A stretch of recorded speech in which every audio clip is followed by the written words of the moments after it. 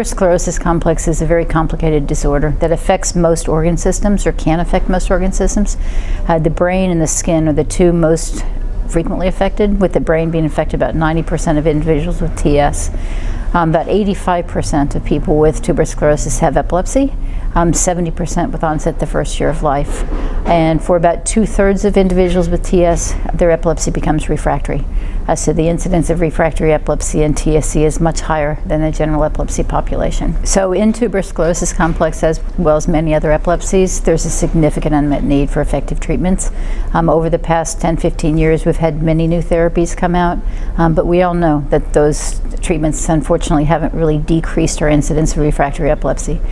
So there remains a significant unmet need for an effective and well-tolerated therapy. In the recently completed randomized controlled trial of Epidiolex, or purified CBD, in tuberous sclerosis complex, we were very excited that the study met its primary endpoint, which was the median reduction in seizures.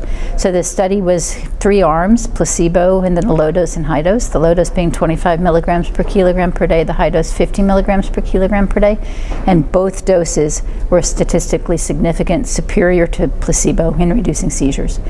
Also, the secondary endpoint was responder rate. How many people had a greater than 50% reduction in seizures? How many people had a greater than 75%? And again, both doses of CBD were superior to placebo. The other thing we found in the trial, which was again reassuring, was the tolerability, safety and tolerability of the medication was very similar to the prior trials in Lennox-Gastaut and Dravet syndrome.